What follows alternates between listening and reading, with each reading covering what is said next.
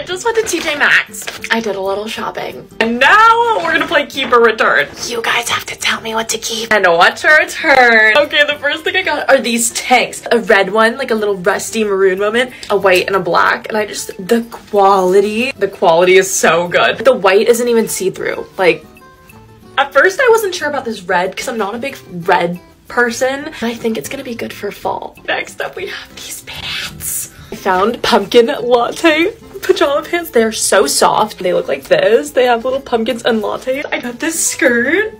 I think this is so cute. This is just like a good basic to go stunt on them at a dinner date, you know what I mean? A little slit. I don't know, I just feel like it's a classic piece. I saved the best for last. These pants, girl, I'm so excited. Okay, I got these flowy pants. They have this like little cute pattern on it. It's a little ditzy pattern. I don't know, how do we feel about it? Let me know what I should keep and what I should return.